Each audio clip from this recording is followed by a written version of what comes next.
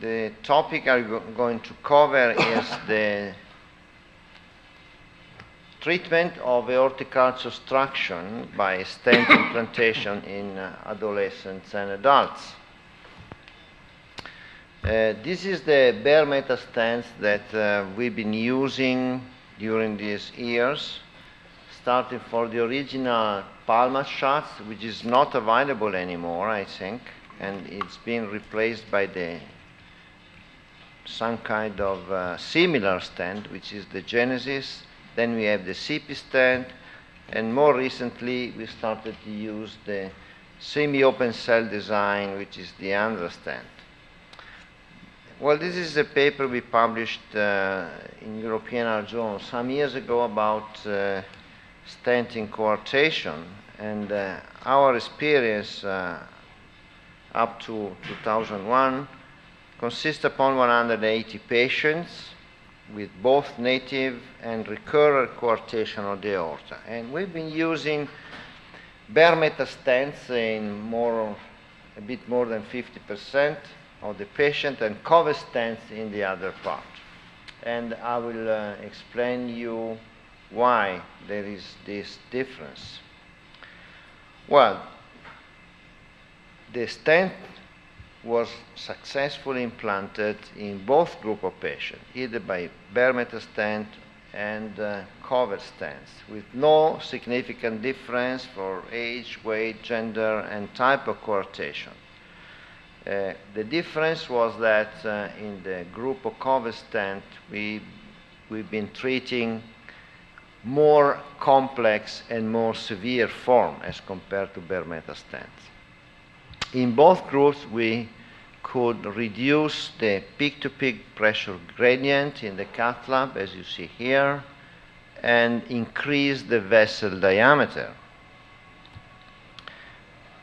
This is a typical example of a moderate discrete coarctation in a young man, as seen by angiography and CT scan, and that's the angiogram and the CT scan immediately after placement of the bare metal stent, with complete disappearance of the gradient across the stenotic point.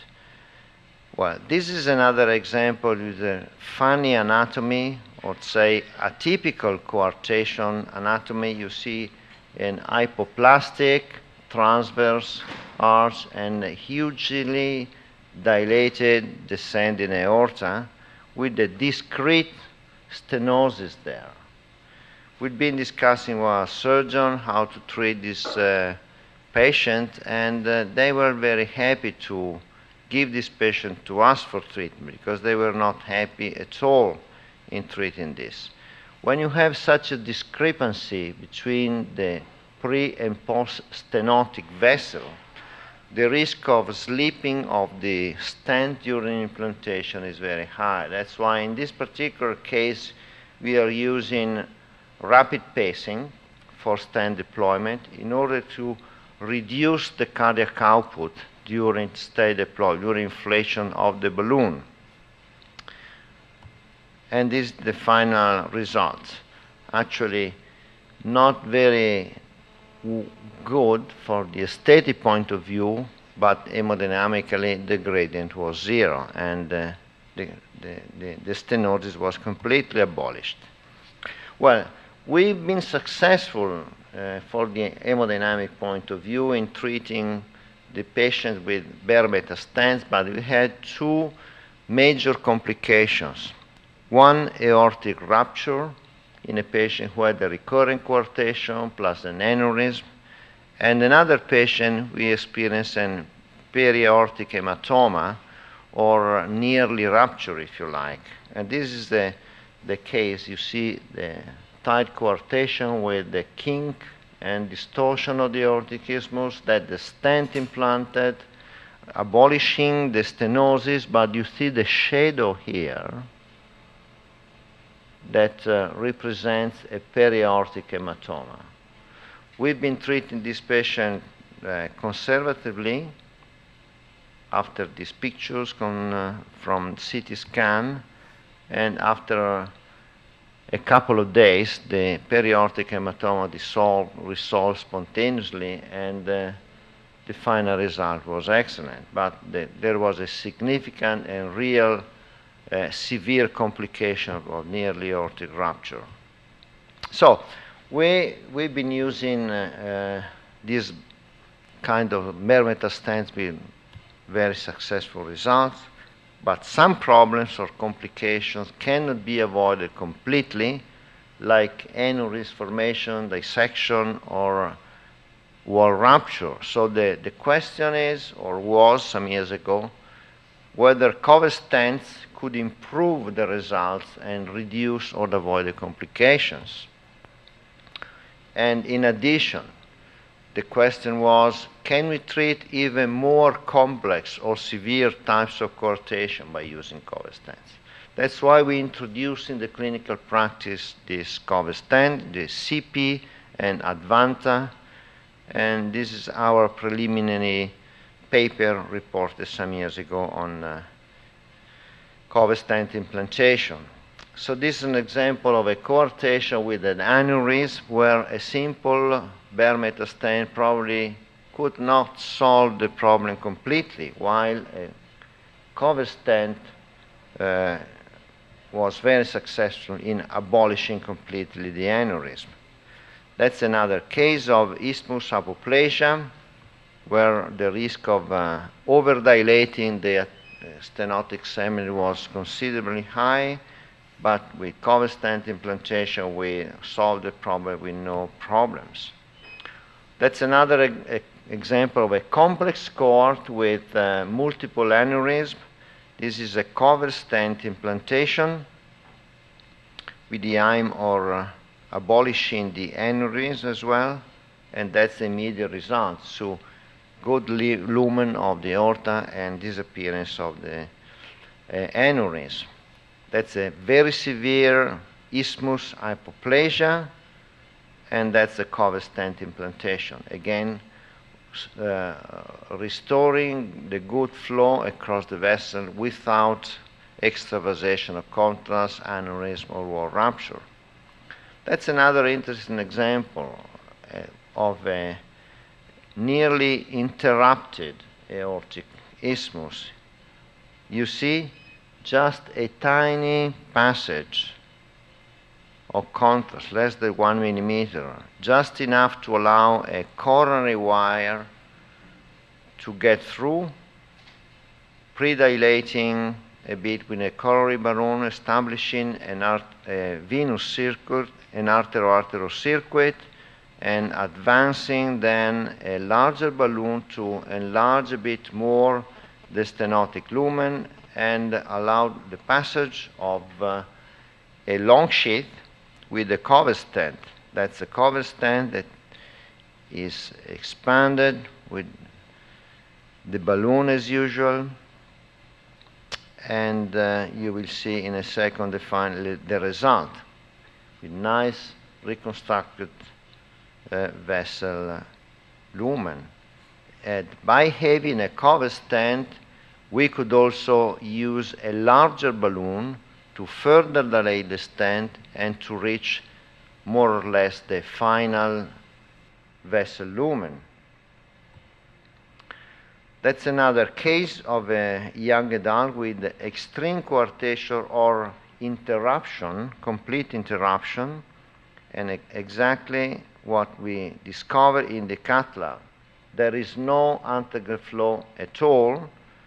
That's the simultaneous injection within the two catheters, so that's a very short shelf of interruption. So the possibility of treating this arthritic segment, we think, is a reality. Actually, we perforated the arthritic segment with the radiofrequency wire, which is snared from above, and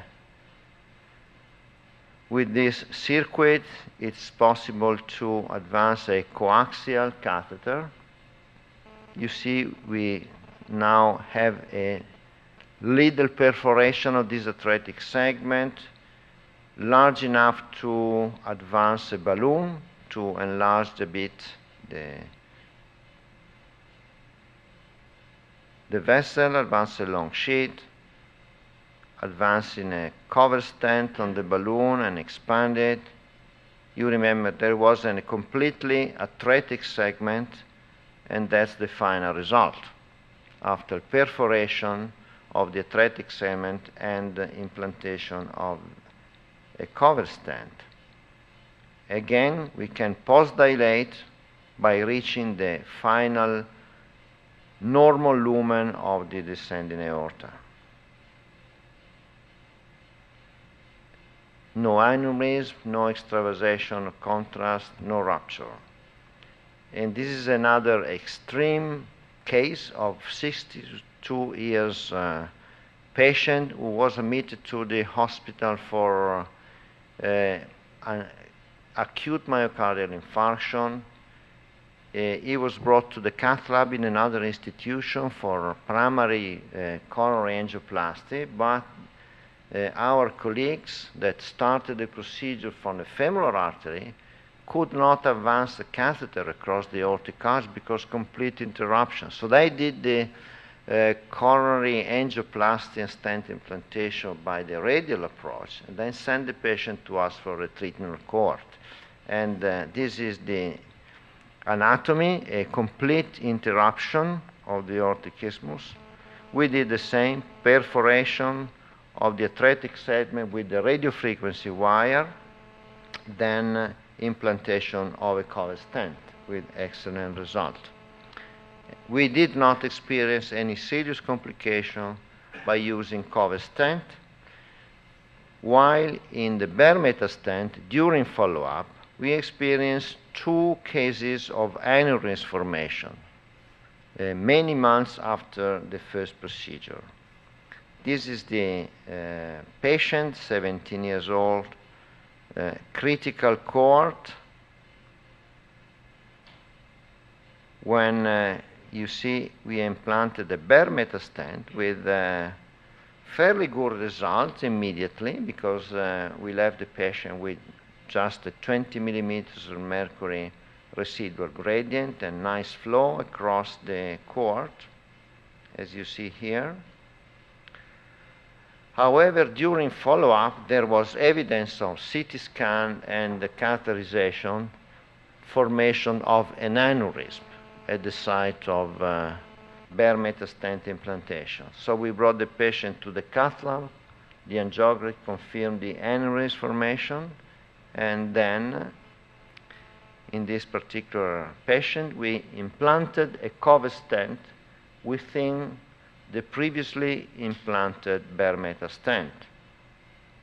And by doing so, we could abolish the residual gradient from 20 millimeter mercury to 0 and getting rid of the aneurysm. That's another case of the aneurysm that formed from the previously implanted bare metal stent. This is the cover stent that we implanted within the bare metal stent, and as you will see in a second, we could abolish completely the aneurysm. No serious complications occur during follow-up in the group of bare metal stent or the cover stents. This is the possibility of also redilate the cover stent if needed. So this is also a big advantage, because in some elective cases you can put a stent without reaching the complete lumen to reduce the risk of complication, and after a few months go ahead and redilate the stents. So the major advantages of cover stents versus bare metal stents, of course, is a less risk of unwanted damage of the aortic wall. And in my opinion, we have the strong indication for using cover stents in subatretic or atretic coarctation, in coarctation with aneurysm, the coarctation with associated PDA that sometimes may occur. Debatable indication for cover stent. When you have a discrete stenosis without severe isthmus hypoplasia, probably the bare metal stents can do the same job. However, I prefer to use cover stents anyway. Or when you have the risk of obstructing the side vessel origin by using cover stents. But if you look at our experience during the years from 2000 on, you see from 2000 to 2003, we've been using only bare metal stents because the cover stents were not available actually. But since we started to use the cover stent from 2004 to now, the cover stents are the vast majority of the patients. So our suggestion is to use cover stent as much as you can because the risk of complication is significantly reduced. Okay. So we need the cooperation among interventional cardiologists, radiologists, because the imaging is also very important to achieve good results. Okay. Thank you very much for your attention.